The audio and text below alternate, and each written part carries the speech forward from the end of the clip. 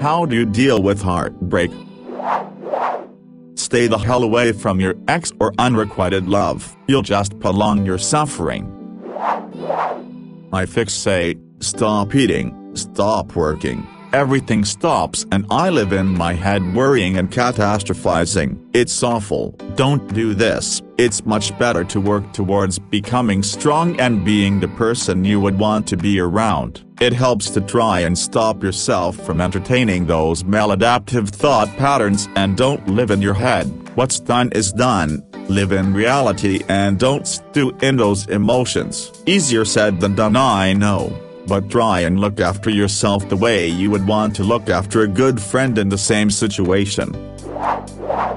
Short-term, distraction. Long-term, time. Throw yourself into something that you enjoy or that you want to do. Work, exercise, a hobby. Over time, the heartbreak gets better. You never get fully over it, but it gets much more bearable and becomes part of who you are. Like everyone else, refuse to admit it's over, resist, try to compromise, accept it and get really depressed. Wander aimlessly, lethargic, still pretty depressed. Accept the change and find the good sides about it and move on. Unfortunately, you can't skip to the last step. This is somewhat of a vague question, but I'm curious to see what the good people of Reddit will say. My ex and I broke up back in September, and I still feel some of that heartbreak. Hopefully I can gain some inspiration from the community.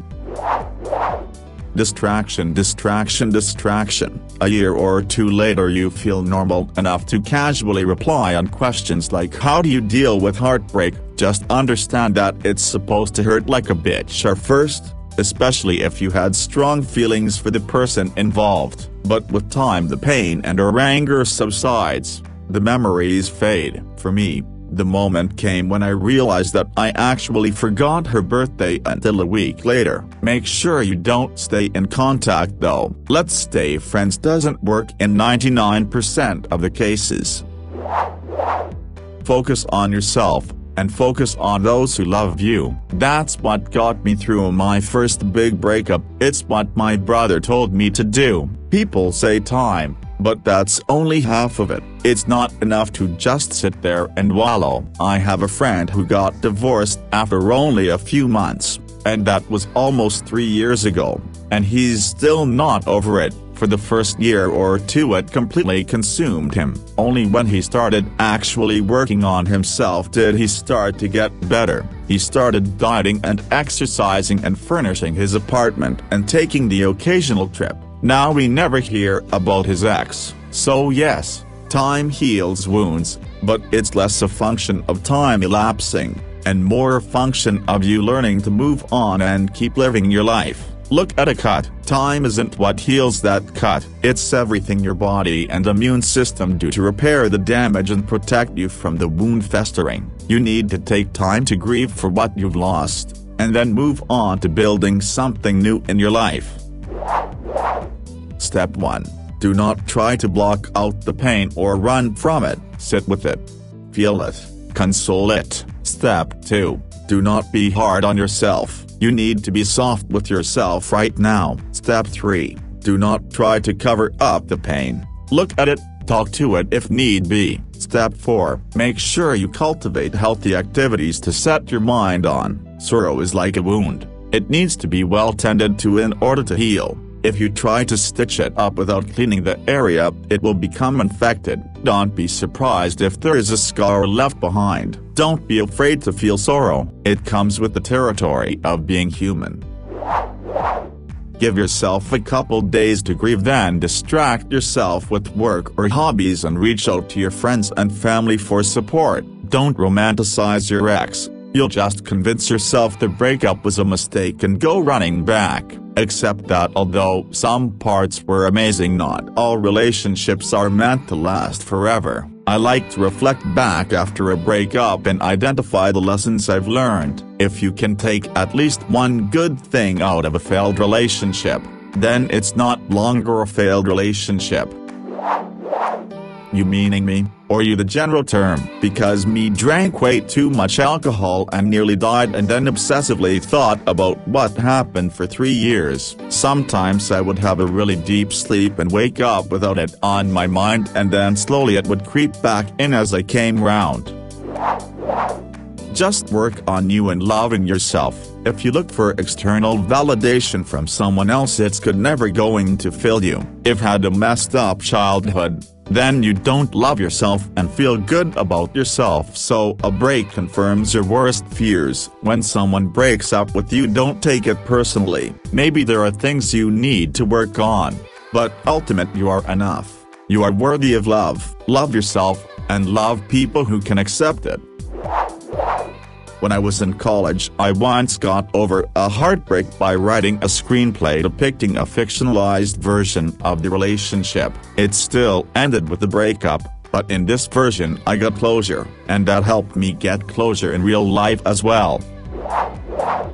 It's a very up and down process. The hardest part is letting go when all I want is to be married to him and starting our lives together. But it's not mutual, so I just deal with the pain in a different way every day. Some days are better than others. The only thing that has helped me is by taking one day at a time. That's all we can do. 10 years together is a long time. It's only been a year. I just have to trust the process. I think people are right when they say it becomes part of you, but it won't be at the forefront of your mind forever. The only thing that has helped me is by taking one day at a time. That's all we can do. 10 years together is a long time. It's only been a year. I just have to trust the process. I think people are right when they say it becomes part of you, but it won't be at the forefront of your mind forever. I treat it as yet another failure on my part and scold myself appropriately. I literally disappear, to the point where in the past my friends were convinced that I was kidnapped. Is it healthy? Number. Does it work? Debatable. Is it a bad habit? Yes. I went ballistic working out in the gym for a few years, then I enrolled and graduated from college. Then to top it all off, I bought a really nice home just to prove to the world that I can make it all by myself. I personally don't think that I would have been able to achieve all of that without the drive from a bad breakup. Good luck to you, and don't let the shitty times hold you down. Stay away from your ex. If you live together, move out. Accept and embrace every feeling you're going through. Be sad, broken, angry, or whatever. I would not recommend listening to your fave music or watch your fave movie. They will remind you of this breakup for years. People say that time heals everything, but that's not true. Time is a necessary part of the process, but you actually need to put some effort into it. As painful as it is, every loss is an opportunity to grow. Let it hurt. It will get better. Cry if you need it. You will feel better afterwards. Just don't hide from it. Don't try to ignore it. The hardest part is to find balance about not thinking about it too much, and paying attention about how you feel and why. Then, when you are done mourning, and this can take time, you will probably feel lost. You can start questioning what you want, what your needs are, what are you looking for in someone, and maybe the answers you had before aren't of much use now. Everyone heals at their own pace, but getting stuck is a sign that something's wrong. It's okay if you take, say, 2 or 3 years, maybe even a bit more, but as someone mentioned earlier, 16 years waiting for a wound to heal itself is probably bad for yourself. If that happens to you, I would recommend seeing a specialist. It's painful, but it's not necessarily bad. Think about what went wrong, try to find answers, and try to not make the same mistakes, whatever they were. Focus on yourself, and try to find happiness. In the future you will look back and feel good, or proud, maybe both. Best of luck. Heartbreaks don't ever heal. Smells, sounds, music, food, some random stranger's laugh. Even driving down a familiar street will bring all that stuff flooding back. The trick is focusing on the good, remembering and enjoying what was ... and learning from the mistakes made on both sides of the court. The best you can do is keep them out of sight and don't be around people who know that person and who might bring them up in conversation. In my language we have an expression that goes, what the eye does not see does not hurt the heart. Doesn't sound as good in English. Besides that, there is nothing much you can do. If you go to school with that person, you are stuck and out of luck. Then you just have to keep going through hell until eventually you reach the end by falling out of love or falling in love with someone new. What I do know is that whoever invents a medicinal cure for love and heartbreak will be a hero to millions of people. I always like this take on the show, Louis. https://b/w/actum. It's all about changing your perspective about it. Also try your best to keep going, to keep doing positive things. The worst thing you can do is crawl into a bottle as a coping mechanism. It won't solve anything. If they broke your heart, they were never truly the right one for you. The right one doesn't break your heart. I'm not saying it's easy, but attempt to quit living dreams that were never real and see the truth of that. Time. But don't spend that time lying in bed. I know it can be hard, but getting up every morning and just taking a shower will work wonders for you. Also make sure you're eating and drinking enough water. It's the other way around for me. Usually I'm the one breaking the girl's heart, and most of the time the way they deal with it is cut me off completely with no chance of anything. And I'm always glad they did it, cause it makes things complicated otherwise. Spend a lot of time with friends, good distraction, and take on as many healthy habits as possible to show myself I'm fine without them. Cut all contact and unfollow on social media. It feels mean, but it's super helpful for both parties.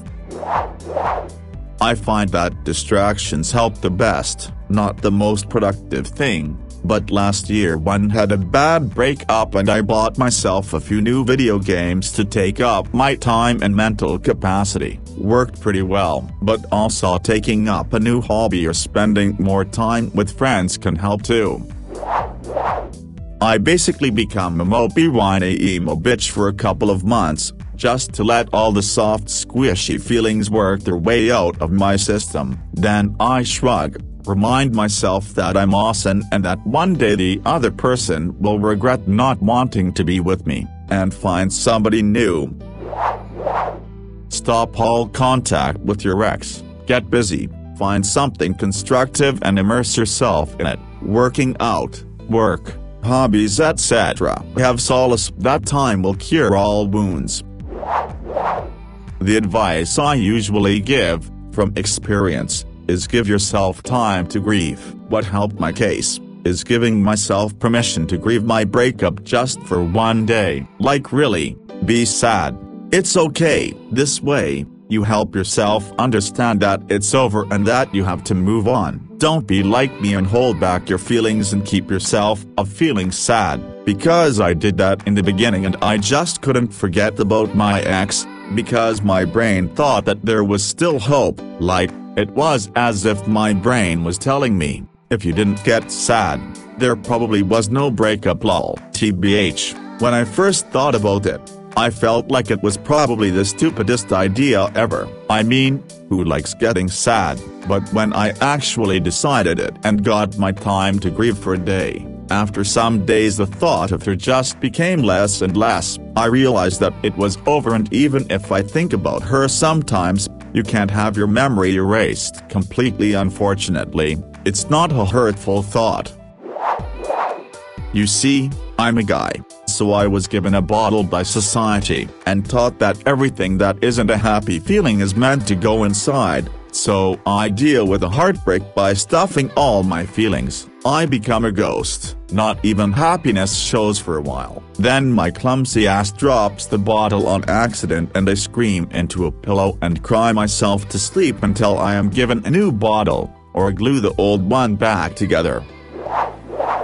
Take time to heal, do stuff you find fun and relaxing. Go out with friends and family, have blasts with them, learn those simple things you've always been curious to dive in but you never had the time or the will to finally dare to. Train yourself, make new friends, visit places. Last but not least, stay away from alcohol and drugs.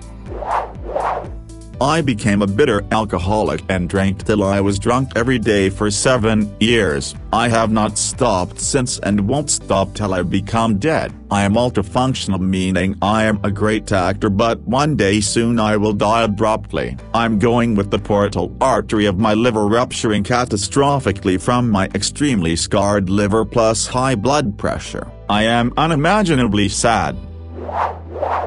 Go to the gym. It releases endorphins first off, but also is a good place to take out your frustrations, and you're only bettering yourself in the long run. Yeah, it's only a distraction, and the real way to deal with things is accepting your situation. A gym is still a good place to have that conversation with yourself. A couple of days of sad songs and chocolate, depending on how bad it was, but a limited time after which sad songs/movies/thoughts are forbidden. Getting into a new hobby, new book, series really helps with the second phase, especially if it is positive or brings some value, like starting a new sport. For things like this, time is one of the greatest medicines. Mix that with hanging out with your friends and you will start to slowly forget about that someone. This worked for me a couple times, so I hope this helps. Removed any traces of social media contacts, deleting phone number, and keep me occupied with work/hobbies/friends most of the week. There could go weeks now before my mind picks up some old memories. You rarely get such a huge emotional shock, so might as well use it to grow and become better. Take a second degree, take a new job in a new country, join the local disc golf club. I recently broke up with my boyfriend of almost 5 years because we had different long-term goals that just wouldn't match up with what the other person had. This is tough because I still want to be with him, but for me to do what I want to do and for him to do what he wants to do, it wouldn't work. I almost wish he cheated on me or something so I at least had a reason to hate him. I've thrown myself into my work, started going on walks more often, and decided to move to a new city. Long story short, I feel that distraction is key.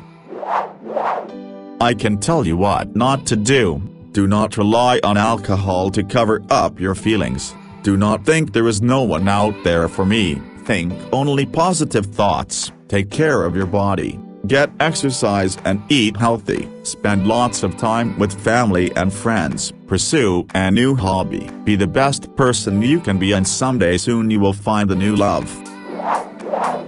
My ex broke up with me 2.5 weeks ago, so I'm still in the throes of it a bit, but I've been trying to focus on the people who love me, be endlessly thankful for them, focus on my job and schoolwork, and think to myself about all the exciting things I haven't yet gotten to experience in my life.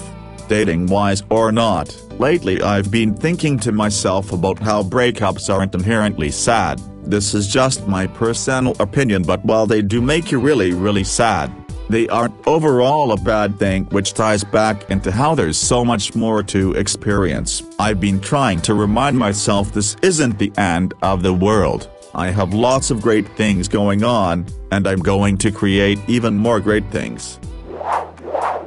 My ex broke up with me 2.5 weeks ago, so I'm still in the throes of it a bit, but I've been trying to focus on the people who love me, be endlessly thankful for them, focus on my job and schoolwork, and think to myself about all the exciting things I haven't yet gotten to experience in my life. Dating-wise or not, lately I've been thinking to myself about how breakups aren't inherently sad. This is just my personal opinion, but while they do make you really sad, they aren't overall a bad thing, which ties back into how there's so much more to experience. I've been trying to remind myself this isn't the end of the world. I have lots of great things going on, and I'm going to create even more great things. I threw myself into hobbies and upped my social life. I stayed away from dating until I felt I had healed enough, about a year, and focused on improving myself and being a good mother. It took about 4 months to even begin to feel better. I also let myself feel it. When the lights were out and my daughter was asleep, I cried, ugly cried, just let all those feelings pour out of me privately, and then washed my face, turned on a movie and let it go.